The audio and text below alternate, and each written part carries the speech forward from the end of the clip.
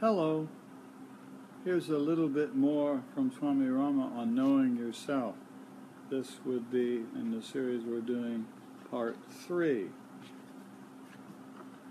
You need not become or attain God, and even if you could become God, you'd be sorry, because if that happened, you would no longer be understood by anybody. Strive instead for one goal, and that is to understand yourself. Know how to know the self.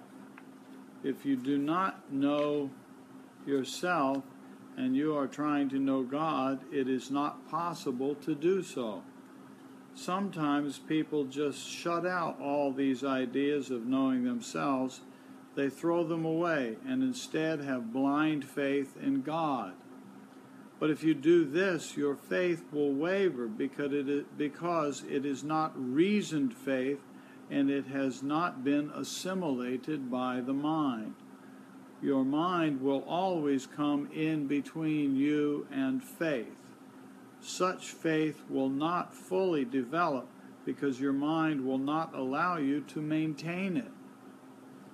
As a child, I was very close to my master, so I had a special privilege. I was very possessive of him, and he was very loving to all. But he had a special love for me. One day I got angry with him and I said, "After all these years, you still have not shown me God. All these great swamis come to you to learn, and they go away happily, saying that they have attained something. But I have not attained anything. I don't want to be a hypocrite anymore. You show me God, or I will leave you in the morning." Brat. When I said that to him, then he said, "Tomorrow morning I will show you God." I was so excited that I could not sleep that whole night. I couldn't eat my supper. I said to myself, he doesn't lie, and if he said he'd do it, then it's the truth. I asked him, "Can you tell me one thing? Why didn't you show me God 17 years ago? Why are you doing it now after all these years?" He replied, "You never asked to see God before, and today you asked me, so I will definitely show you God in the morning." I could barely sleep at all the whole night. I was so restless.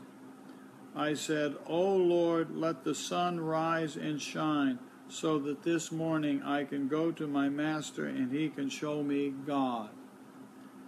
When the morning came, I woke. In those days, I took my bath early in the morning in the cold Ganges water, even in the winter. But that day I didn't feel anything. I took my bath and went to stand in front of him, excited, emotional, and completely wrecked and disorganized in my mind. That morning I was extraordinarily devoted to him. I prostrated and bowed to him. When you live with somebody, you don't observe such formalities every day.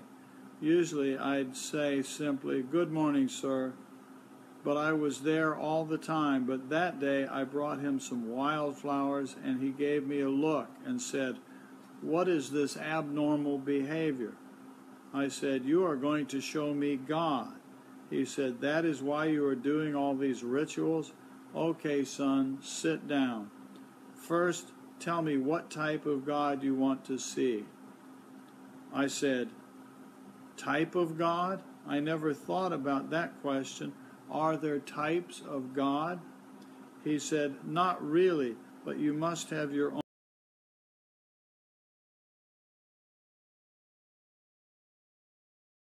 However you conceive God in your mind, whatever the picture you have in your mind about God, I will show you God according to that concept." I said, "But I have not yet formed any concept of God." I said, "But I have not yet Most of us create a limited concept of God and Guru, and later on we find that both are actually different than what we conceived.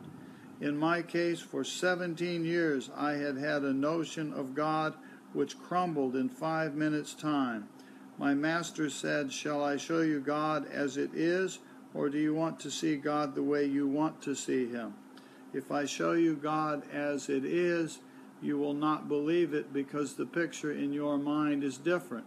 And if I show you God the way you think it is, that image is already there."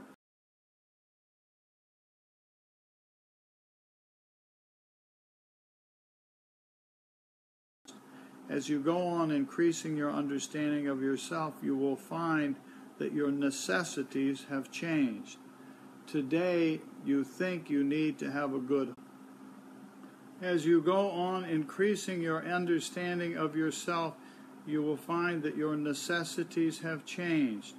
Today, you think you need to have a good home, but after you increase your understanding, your needs change.